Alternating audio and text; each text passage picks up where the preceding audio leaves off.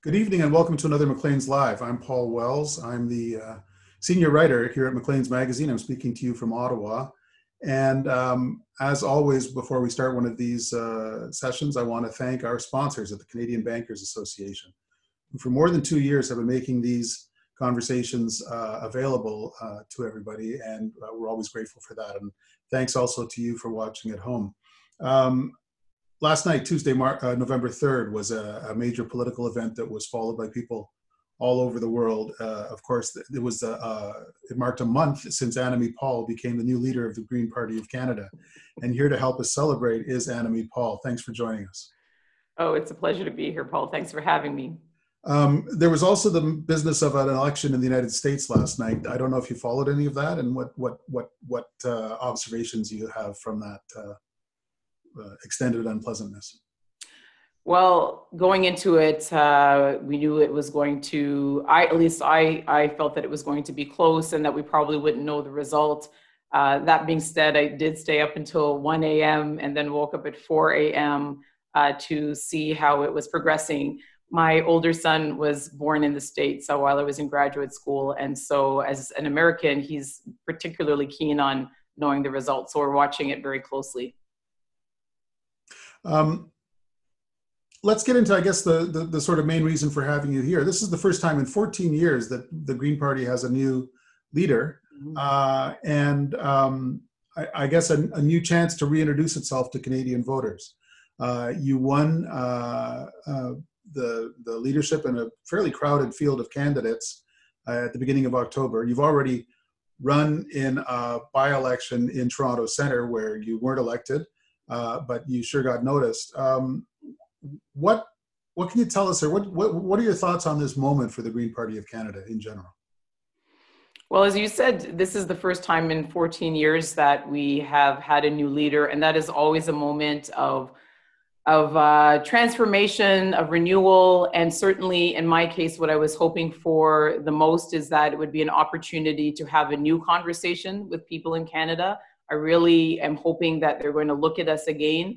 And that seems to be going well. You know, I've been doing that for a month now, just having lots of conversations with people all across Canada. And they are definitely interested in hearing about this new direction for the Green Party and our plans, especially leading into the next election. You spent like 20 years, it seems to me, reading your bio, working very general in the field of political leadership. You founded an institution for political leadership. Have you consciously been building towards a career in elected politics? I wonder how one prepares for the kind of position you find yourself in now. So the quick answer is no. But what I've always had from a very young age is a real appreciation of the work that is done within government and the role of the various legislative bodies across the country. I was a page when I was 12, and I think just having that experience very early made it very clear to me that important decisions were taken there. And so that I've always had. In terms of what prepares you for this kind of role, I have to say just living. The other thing I took away from those early exposures to politics is that it's really good to have a full life and to have worked in other places and had a family and all the kind of things that people do when they're just living their lives before getting into politics. Having that lived experience is really important. And I think it helps you to be a better public policymaker. You worked on the leadership campaign of Gerard Kennedy when he was running for the Ontario Liberal leadership in the 90s. Is that correct? Well, so I was an intern. The Canadian Political Science Association offers a one-year internship program in the Ontario legislature. And so as part of that, I spent half of my time working for a conservative MPP and half of it working for a Liberal MPP. And it just happened to be during the Liberal leadership race. So I didn't work on his campaign per se, but I was working for an MPP that was supporting him. Okay. And you had a kind of a window into that whole process. Oh.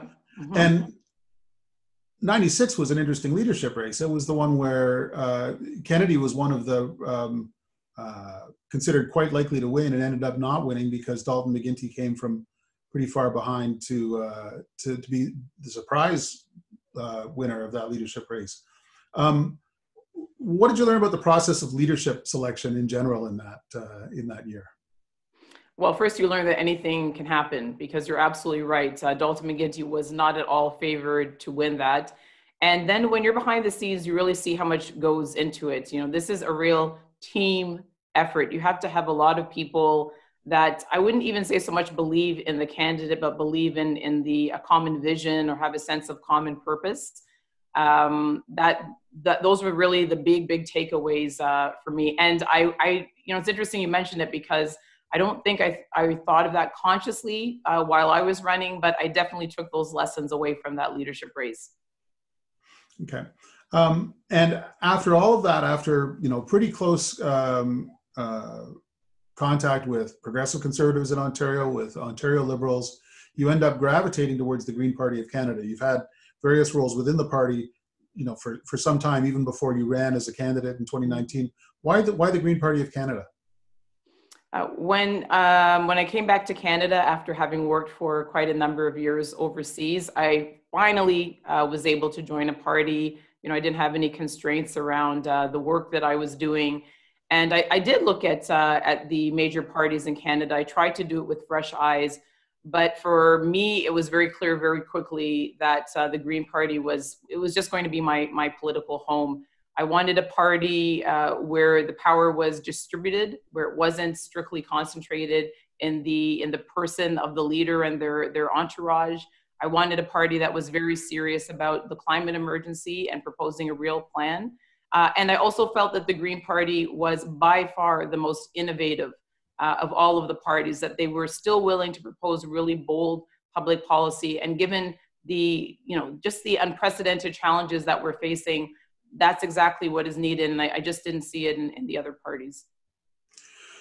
It was also a party that spent the entirety of Elizabeth May's tenure as leader winning in single digits in federal elections in terms of popular vote, and having a very difficult time breaking through electorally. Why do you suppose that was? Well, again, it always sounds self-serving when we say it, but there is no question that the first past the post system always disadvantages small parties. We actually have the most seats in any national assembly of any country that has a first past the post system. And then, we were founded in the 80s. It takes a certain amount of time for people to get to know a political party. And Elizabeth and the party did a great job over the last 14 years helping people to get to know us, but that work is still ongoing. Unfortunately, in politics in Canada, and again, it's something that attracted me to the Green Party as opposed to the other ones, there has been a lot of success in creating political campaigns around encouraging people to vote against something as opposed to for something.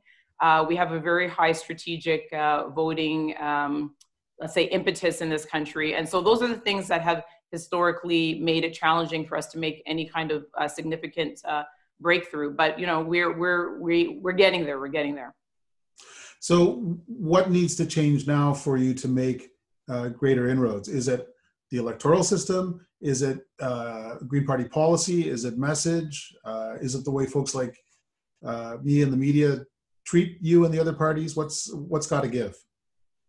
I just want to say yes to everything that you just said, because there is no magic formula. It's a mix of all of the things that you mentioned.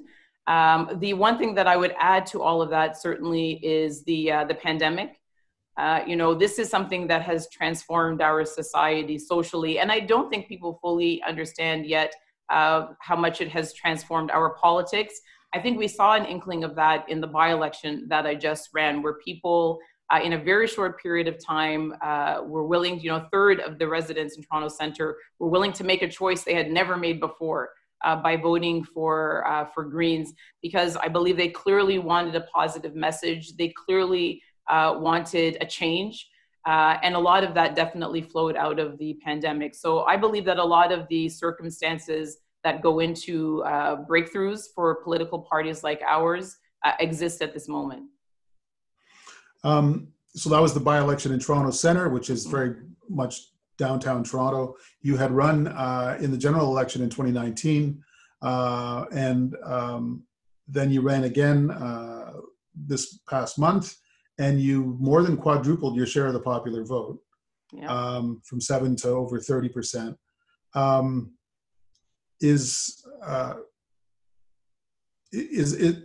Was that purely a result of being identified as the new leader, or is that something that you think you can apply as a base to grow in other ridings?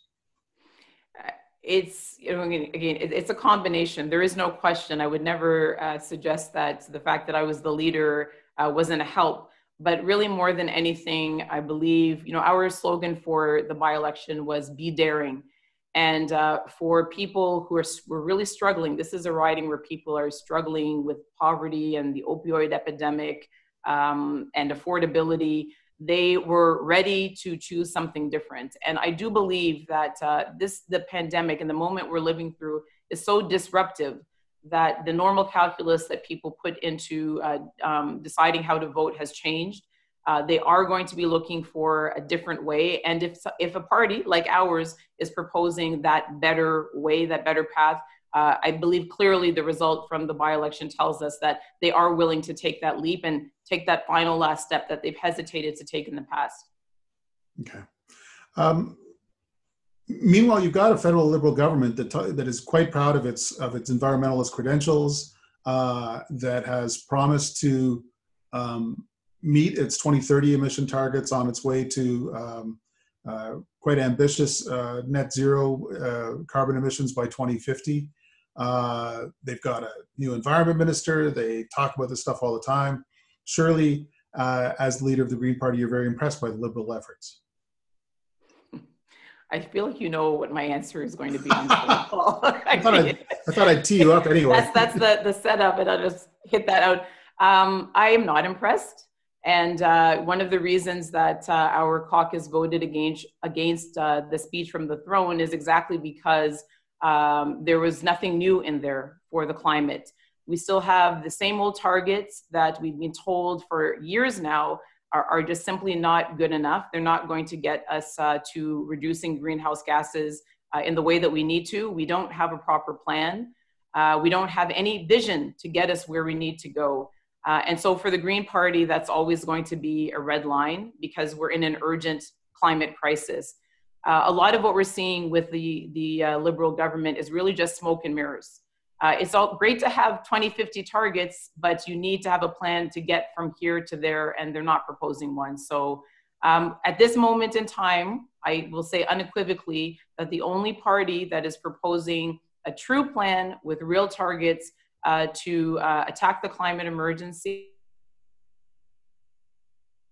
And what's that plan? I mean, those targets are ambitious. Elizabeth May always said they weren't close to being ambitious enough. So how would you make even more sweeping reductions in carbon emissions in a relatively short time before 2030? Well, when I was running in the leadership race, I put out a document called Chance of a Lifetime. And it was about accelerating our transition to a climate neutral economy. And this really built on green policies. I really want to underline that my role as the leader of our party is really to amplify the messages and the policies that our members have developed. So what I talked about there and what we'll be talking about in the days and weeks and months to come is how we can take the money that we will inevitably be spending to stimulate our economy as we exit from the pandemic as wisely as possible to invest in the infrastructure, in the sectors, in the retrofits, all of the things that we need to create the solid foundation for a green economy and to accelerate our movement towards a climate neutral economy. This is entirely doable. The European Union has already gone far down the road in terms of their planning towards this. We just need the political leadership to get us there, but we have all of the elements that we need to do it. Okay. It sounds like emphasizing investment to get most of those reductions. Is there room for a stiffer green tax, a carbon tax? So some of the elements that we've seen, again, not just here, but globally, that there's a consensus around in terms of getting us to that climate neutral economy are things like a carbon tax, carbon tax and rebate. And we want to see that being increased at increments until we get to the greenhouse gas emissions. But that should be combined with other things. I talked about during the leadership race, and this is not yet Green Party policy, but I think our members would be supportive of carbon border adjustments, or sometimes we call them a carbon tariff. And then we have one of the most exciting clean tech sectors, burgeoning clean tech sectors in the world.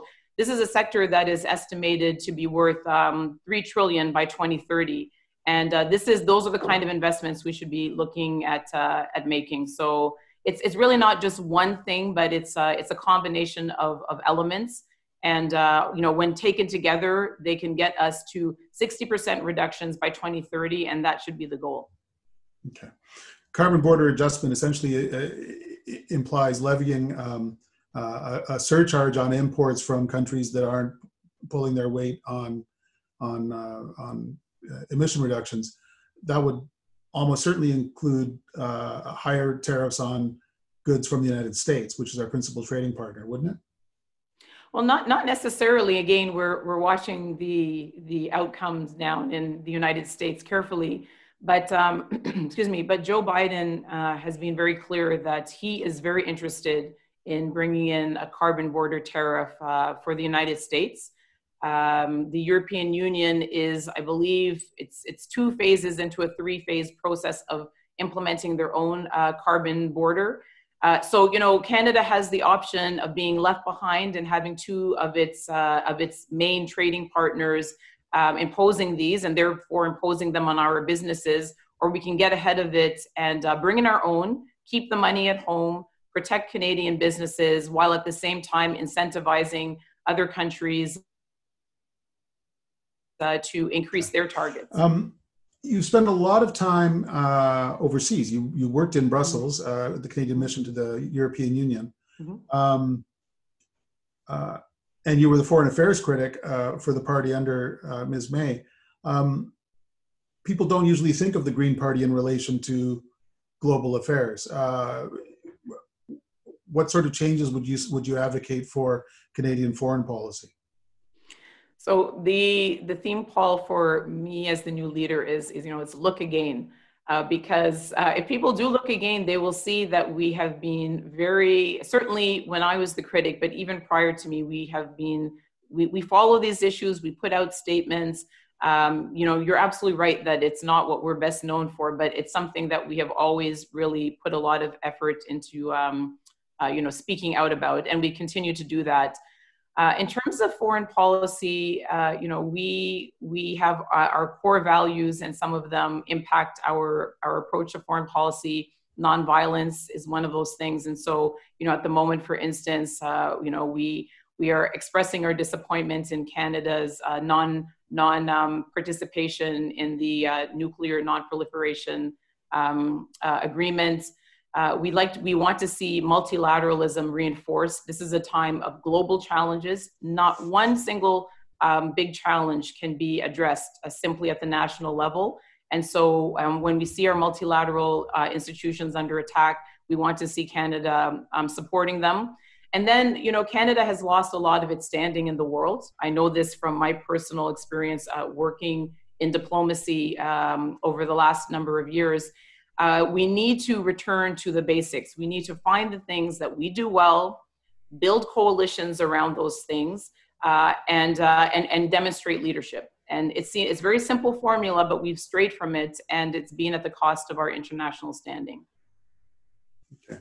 How do you square nonviolence with one of the central multilateral engagements that Canada has, which is its membership in NATO? Well, Canada is a middling country. We're an important country, but a middling one. And when I talk about multilateralism, I'll extend that to alliances. Canada, in general, will be more impactful, have much more of an opportunity for positive impact if it's in the room than if it's outside of the room. And so when we look at our alliances, whether it's NATO or other alliances, that's really the lens that we look at them through. They need to be constantly reassessed. We need to make sure that they're coherent with Canadian values and principles. But wherever possible, we should be considering how we can work within alliances to make sure that they reflect the values that we talk about. Okay. Watching the Green Party over the last several election cycles, it has often seemed to me that it didn't always want to be a modern political party with social media, messaging, get out the vote, voter ID operations, all the sort of essentially technical work that involves identifying your supporters and making sure that they know that they're supposed to vote for you. Is that blatantly unfair, or is that I wrote when Elizabeth May announced that she was going to leave the leadership that this was a field of real opportunity for a new leader who wanted to drag the party into the 21st century. What sort of work are you doing on those fronts? Well, if you look at our first our leadership race and our campaign. Part of it, of course, it was just a necessity because of the pandemic and not being able to travel. It was a very sophisticated, high-tech campaign. We had a lot of engineers and mathematicians working on our campaign, and social media and digital campaigners. In terms of the by-election, I would really defy anyone, Paul. I would challenge anyone to find a by-election campaign that was more sophisticated than the one that we ran. I mean, all of the things that you describe, all of the tools at disposal for doing modern campaigning were all deployed, and you saw that in the results. So it's something that I'm very comfortable with. It's something that I have spent the last 9 months working with, and certainly we've been able to pull together a team that is really keen to use all of those technologies to make us as competitive as possible in the next election. Okay, because whatever else their merits or points that you can criticize, the Liberal Party under Justin Trudeau brings a ferocious ground game to their campaigns. And don't I know it? Have you met Marcy Ian, the new MP for Toronto Centre? Have you met her before? Very briefly. We just crossed paths. Actually, both of us, we were in the riding campaigning. But Paul, that was a real shock and awe campaign in the last week or so. I mean, that was the entire Liberal apparatus that dropped down into that riding to make sure that that seat was secured. And it is impressive. There is no question. And if we're going to be competitive, and I want to be, because I want there to be more Greens elected. We are a political party. We're there to win seats. We're there to have the biggest voice that we can in Parliament. And so if we're going to be competitive, we have got to make sure that we're continuously at the cutting edge. And that's something we're very proud of. We want to be the party of innovation. And so this has to be one of those areas. And I think that we demonstrated that in the by-election. I mean, we did a really excellent job in demonstrating that, that let's say that orientation. Okay. Until the great day comes when Canada finally enters a new era of electoral reform, and I'm not sure when that's going to happen. We do have a first past the post system, which means you have to find some posts that you think you can get past first. Where regionally is the Green Party going to be concentrating its effort? I want us to be competitive everywhere. And I also know that we need to grow our party beyond its traditional bases out in British Columbia and the Atlantic provinces. We've done tremendous work in those places, and there's still more that we can do. We certainly should be looking to win more seats in both of those places. I think that one of the things that's really exciting about the members having chosen me as the leader is that they knew I came from a different part of the country. I'm from Ontario. I'm in Toronto, and they were very excited about the possibilities of growing our base here. I speak French, and so I've done a lot of interviews with the Francophone press. I've made it really clear that Quebec is also somewhere that we have in our sights. There are a lot of progressive people there who just don't see themselves represented in the Bloc or the other federal parties. So I'm looking everywhere. And then the prairies, the prairies as well. The prairies need the Green Party most of all, because we're talking about the kind of economic diversification that is going to allow communities to remain in place, that is going to create the jobs of the future, and that is going to replace an industry that is in an irreversible decline. Okay. Do you have any sense of when the election is going to be, and what do you need to have ready by the time there's an election called? I was actually going to look behind me for the crystal ball that because listen, if I knew that, I would actually, I might consider a different line of work, because I know there are a lot of people that pay good money for that information. I do not know. What I do know is that this parliament seems to be headed towards a collision course to an early election. What we've seen over the last number of weeks is this steady decline in the kind of cross-partisan spirit that allowed us to weather the first months of the pandemic well. I see a lot of political jockeying, a lot of parties seeking electoral advantage, and all of these things to me are precursors to an early election. So I hope that that's not the case, because nothing has changed. We're in the second wave of a pandemic. We still have urgent business that we need to do on behalf of people in Canada. I don't think that they will actually forgive us or forgive the institution if we plunge them into an election during a pandemic. But if that's going to happen, if that's not going to happen, then we really need to see some of these political games coming to an end. Okay. Do you feel like you need to get into the House of Commons before the next election? Well, when's the next election, Paul? I mean, this is the question. I mean, if we were in a majority situation, then we could plan. We could say, well, we're going to look to the next by-election. We're going to wait until the next election, but we could be in an election at any point. So I'm going to need to be ready to run wherever is best for me to run as soon as possible. And now that the by-election is over, those are the conversations that I'm having. Actually, later today, I'll be talking with some members of our team about that. I'll be talking with our leadership later, with the members. So there's a lot I can do outside of Parliament. I think it's really important to remember examples like Jack Layton and others who were elected before they had a seat, and they did a lot of important groundwork and building of the base and all of that before entering Parliament, and that was critical. So I can do a lot outside of Parliament. I know that there are things that I'm missing out on not being in Parliament, but there's trade-offs either way. So we'll see how that goes. Okay. Your competition is not only the Liberals, it is the other parties that are seen as progressive that need, frankly, Green voters to not vote Green. They need them to vote NDP or Bloc instead. Is the opposition to the Liberals getting a little crowded, and is that one of the problems that you're facing? In the by-election that I just contested, we were the only party to gain.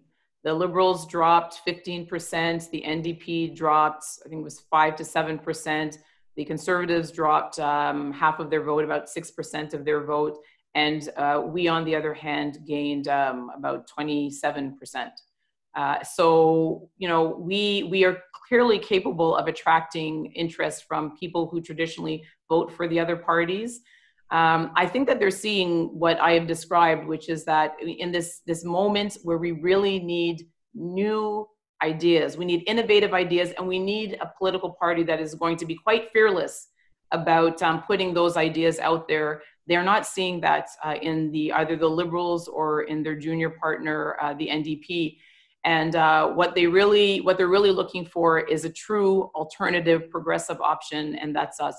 We occupy a space that really no one else occupies in politics, and the pandemic has made that clearer and clearer to people. Okay. Historically, support for strong policy positions on climate issues has tracked pretty closely with economic prosperity. There's a sense that when things are going well, people can afford to be green. And in a year like 2020, you might face the opposite perception, which is that we have income maintenance crises, we have a public health crisis, we have potentially a public debt crisis, and maybe we can all just be green a little later because we got some pressing issues here.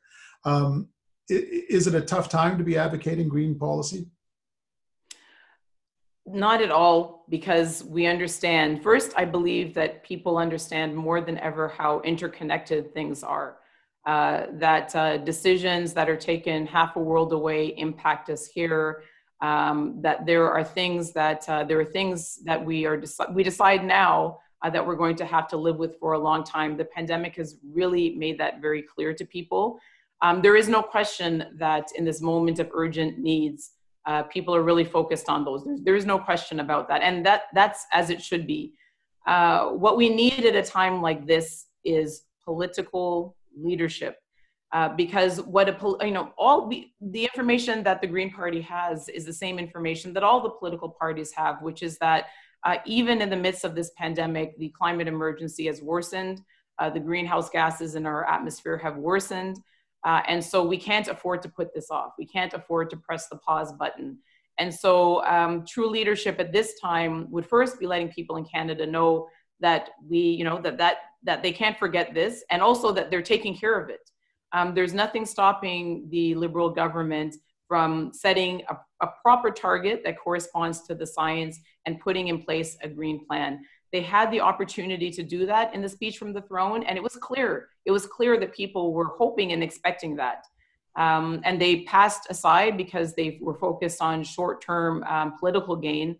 And that is a huge, huge missed opportunity on behalf of people in Canada. Okay.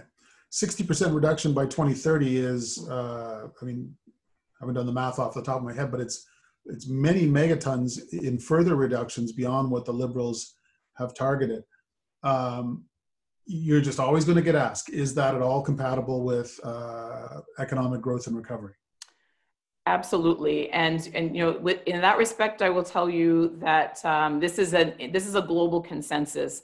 Whether you're talking about central banks, the IMF, the World Bank, whether it's Mark Carney, our former governor of the Bank of Canada and the Bank of England, whether it's BlackRock, and we could just go on and on. The possibility of a green recovery and the acceleration of our transition towards a climate neutral economy is considered to be the greatest economic opportunity of our lifetime, which is why I called it the chance of a lifetime.